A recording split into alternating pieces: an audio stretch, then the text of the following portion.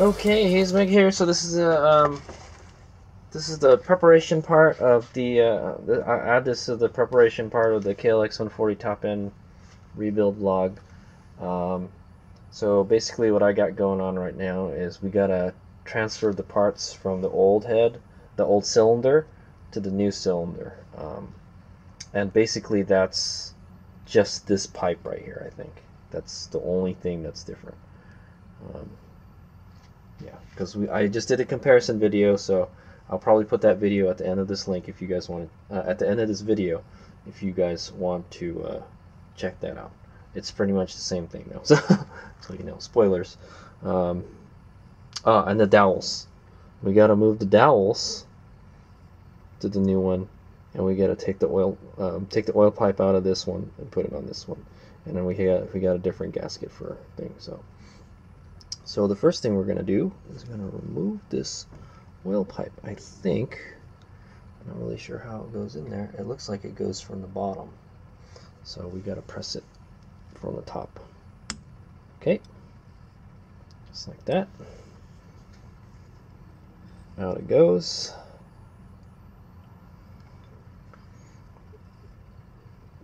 Just giving me a little resistance. There's the O-ring.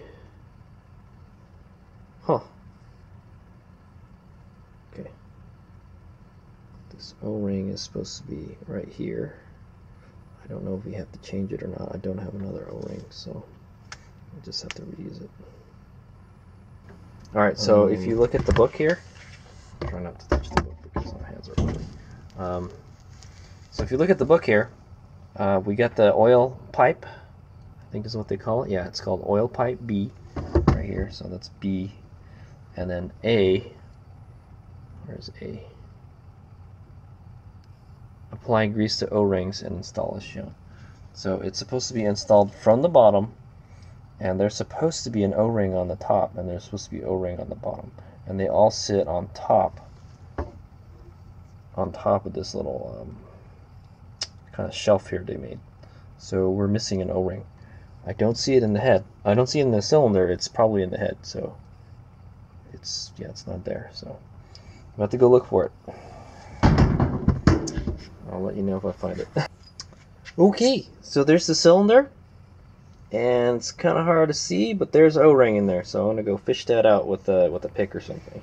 Okay, so there's the head, and I got this little hooked pick, and we're just gonna pick it out. I could probably just stick my fingernail in there too. Be very careful not to scratch the surfaces because this is aluminum. It scratches very easily. Maybe it's better if I use a screwdriver, but it's in there. There we go. Okay.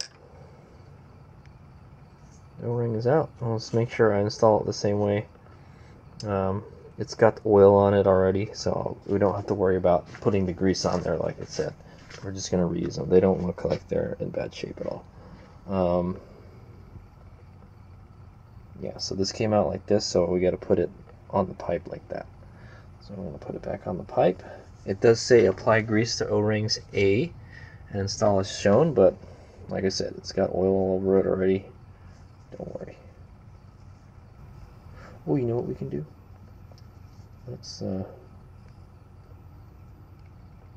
Let's put it on after. So we go like that, right? Okay, so we're gonna put it in the new head. Let me put this camera. Okay, so before we do anything else, I'm gonna go run a. I feel a little bit of material. There's some kind of rust here, so I'm gonna try to get some of that rust off. Okay, this might make a little mess, so I'm gonna have to clean this up later because this makes all these little green flakes. So what I'm gonna do is just scrub this with this Scotch-Brite pad to get some of that corrosion off of there. It's got to be as flat as possible. Everything else looks okay because the sleeve is made out of steel or iron or something that rusts, so the aluminum will not rust. So this has been sitting around for a while, so that's probably why. I'm just going to clean that up a bit. try to keep it out of. I try to keep it out of the orifices so the stuff doesn't go down in there. You know, the holes. That's what I'm talking about. The holes.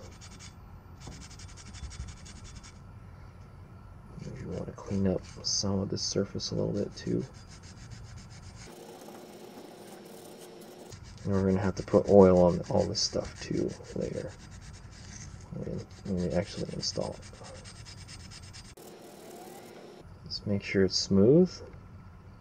That looks a lot better. I can still feel some stuff right here though. So I'm going to work this a little harder. That way we get a nice good seal.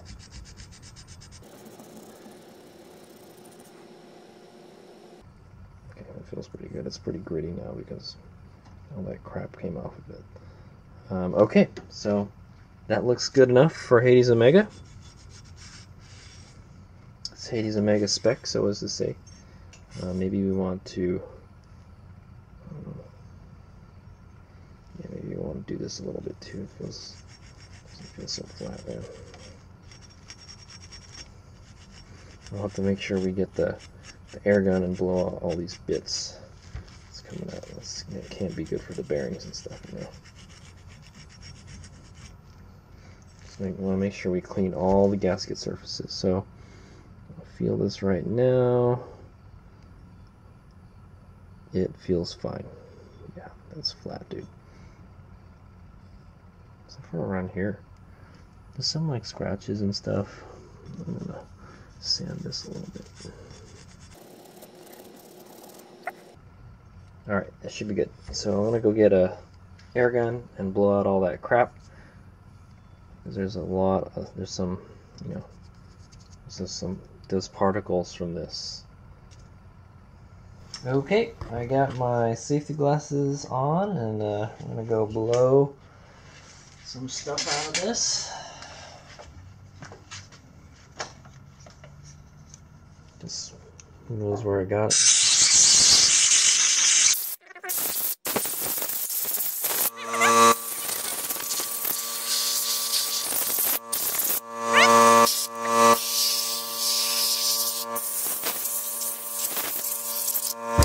So I'm just gonna double check if there's any kind of debris on it still.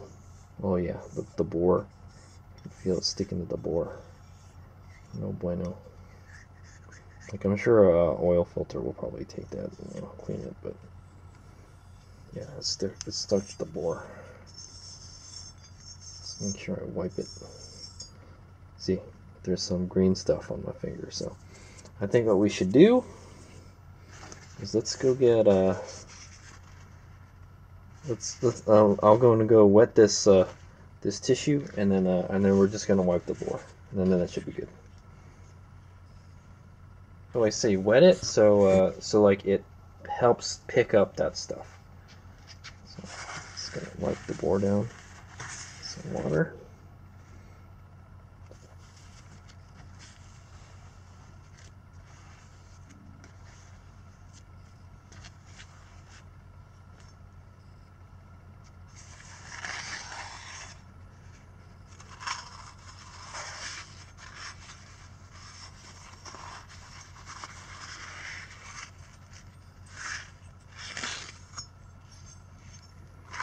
There's some kind of rust coming off of it too. It looks like the cylinder started rust already. Okay, I'm gonna go turn it over to the more dry side, and we're gonna wipe it one more time. Just gonna make sure all those dusts and stuff are not there. The water may make it rust again, so that's okay, man. As long as there's no like gouges and stuff, you know, or like etching, you'll be fine. Okay, I'm gonna run my finger in there real quick. Pretty clean and smooth. Okay, now I don't know if we have to hone this. That's a good question. Do you think that looks honed? I think it does look honed. But I would think the cross hatching would be more than that. That's a good question. I wonder if we have to hone that. Okay, so what I'm going to do is wipe the cylinder down with some oil real quick, just to kind of to clean it a little more, and to put some lube on the cylinder wall so it doesn't rust. I have my handy dandy bottle of motor oil here. I'm just going to put it on my tissue here, a little bit of oil.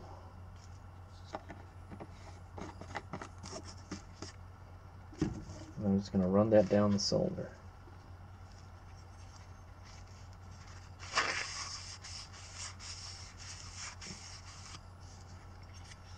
So try to get all that rust out of there, you know.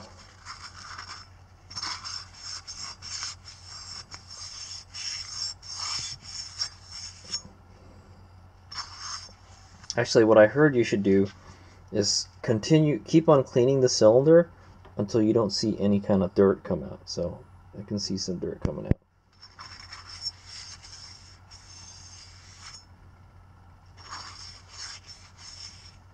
So we'll just keep on cleaning it until it comes out clean.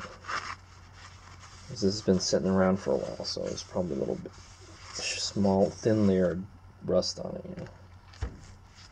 So I'm just going to keep on folding it until I get clean, until we get clean cloth.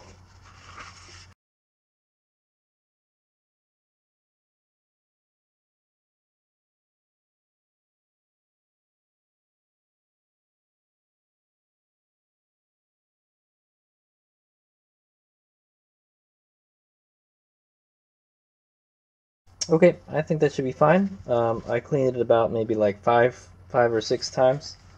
That should be okay. It's better than it was before. So now what I'm going to want to do is wipe the surfaces down, the gasket surfaces. I've got kind of oil on there, so we want that to be super clean.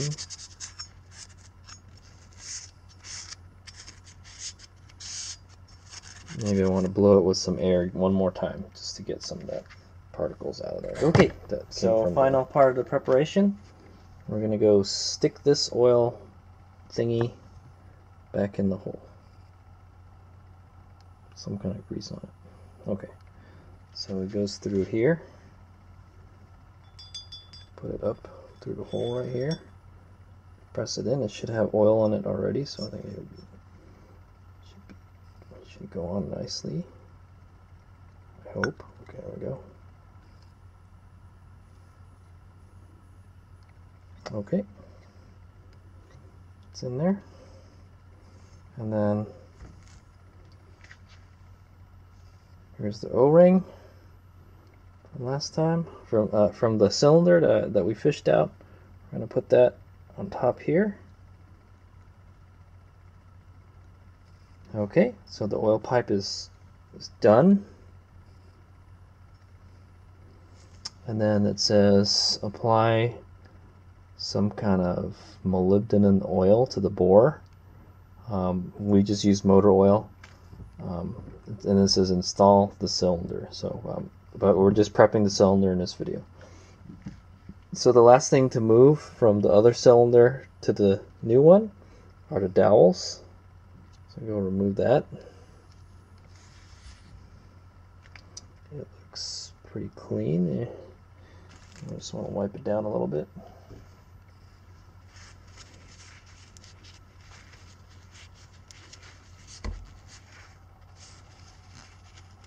Okay, that's going to go on the bottom of the cylinder.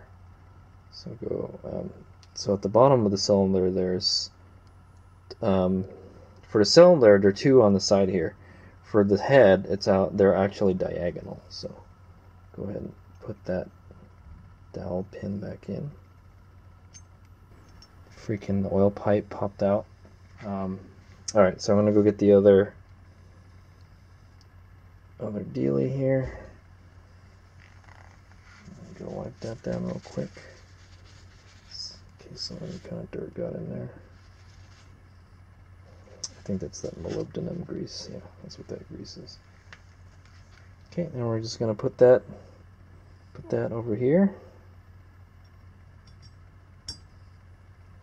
Okay, man, that went in a little too easy. Like it's gonna come out really easy. Other one was not that easy to get in there.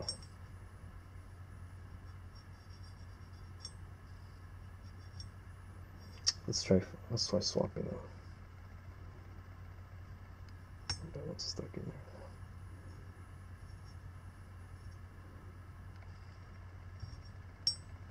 That one just really is loose like that.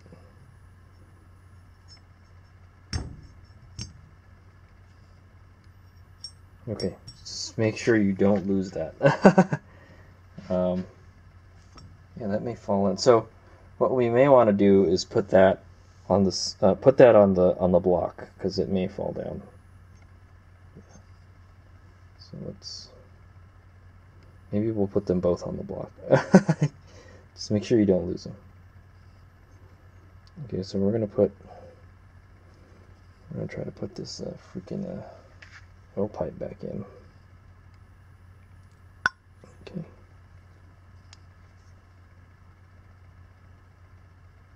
Okay, and yeah, dude, if it stayed in there, it would be okay, but it's not. It's falling out, and I don't want it to fall out when we put the cylinder on. So what we're gonna do is we're just gonna take these out, and we're gonna put them on the block instead. Or not. Anyway, this one seems like it wants to stay in there, so we'll just we'll put this one in the block. Okay, so for now, I put the pin in the block, and the other one is in the cylinder. So I'm gonna see if I can get that one out later. Maybe I could just use like a plier or something. But we still need to clean this gasket surface. This gasket surface is not clean, so we need to clean that. And that'll be another video for the preparation. But we're just working on the cylinder for now. But anyway, I put this right here so we don't lose it. But we're gonna have to take it out to clean the gasket. So alright, so we're done.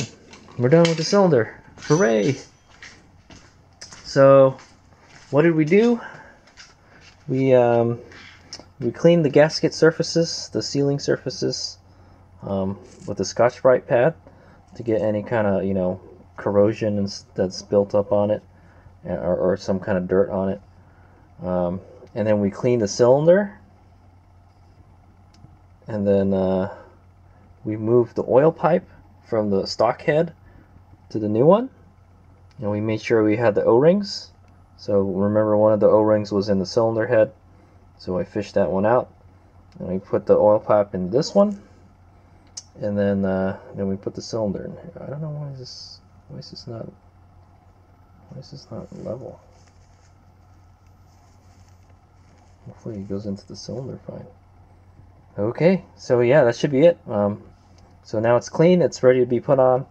I'm probably gonna take that dowel pin, and put it in the block. So yeah, well, you know what, it doesn't really matter. It's on there, so that's fine. Just make sure just make sure like you don't have two of them in one place. I made sure and double checked. So the pin that's in there is the one where the chain tensioner goes in. So I made sure it was on the other side. So yeah. So I'm just gonna leave it like that. That's ready to go. I'm just gonna put it back in the box. It's got oil around the cylinders and stuff, so it shouldn't rust, hopefully. Alright, so the cylinder is prepped and ready for install, but we still got a couple other things left to do. We've got to clean the head. Yeah, we got to clean the head, and I'm actually going to go do some port and polishing on this, so that'll be a separate video. Yeah, well, I'll have a separate video on preparing the head. So as you can see, the dowel pins are diagonal on this one here. And what we're gonna do is we're gonna clean the combustion chamber because it looks pretty filthy. That's probably why my compression is so high, maybe.